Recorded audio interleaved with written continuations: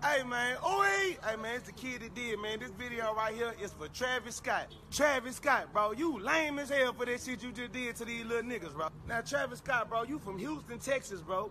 You know damn well these little kids that made up that dance, that woke shit is from Houston, bro. And you gonna go to Saturday Night Live and do them niggas dance and don't put them niggas on there and don't even like they picture. But you know how to do that shit exactly how it's done. But these little niggas still in the hood hustling, trying to figure out how they gonna pay their bills. But you on national television using this man's shit to get paid. But then every rapper want to say, I don't get paid out dancing. So why the fuck do y'all keep dancing in y'all videos and dancing on national television on a fucking TV show where it gets syndicated for 20 years? Then y'all be wondering why Houston ain't in the same position that Atlanta or these other places is, because you want to know why? Because Atlanta niggas is way realer than motherfucking Texas niggas that supporting their own, nigga. When Lamicha was the biggest dancer and the Hit Them Folks was the biggest shit, every artist from Atlanta put them on stage. They ain't steal it. Travis Scott, just like I wrote Goosebumps and I wrote the verse and all that, and you stole it.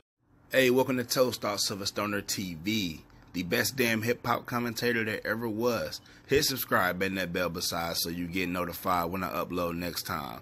Houston, we have a problem. All right, now Sauce Walka, he might be getting a Nicki Minaj feature very soon because he went at Travis Scott, another Houston native, okay, just like he is, and he blasted Travis Scott for pulling a Drake type move. All right, now he said Travis Scott went on Saturday Night Live and stole a dance move of some local Houston, I don't know, listen, Houstonites, listen, whatever you call it. No disrespect to Houston. Of course, I got some real cool subscribers out there in Houston, so it's all love. I fuck with y'all heavy. But Sauce Walka, he really blast Travis Scott. He basically said he's appropriating these niggas, stealing their shit, not giving them credit.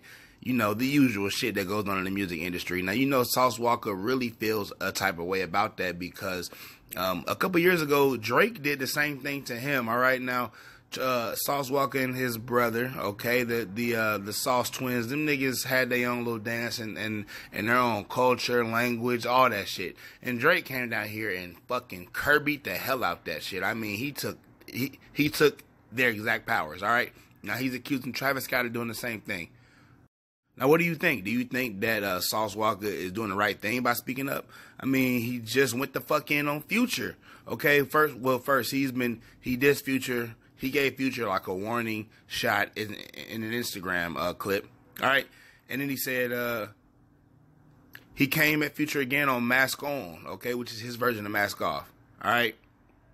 So clearly, Sauce Walka has a problem with niggas stealing from other niggas and then not giving them credit. Like I said, he jumped out the gate at Drake for that shit. All right, and now he also claims that he wrote Goosebumps. All right, now Goosebumps is one of Travis Scott's biggest hits to date, and yeah, that's a big claim. So what do y'all think about this? I'm about to get up out of here, man. Let me know in the comments. I'm gone.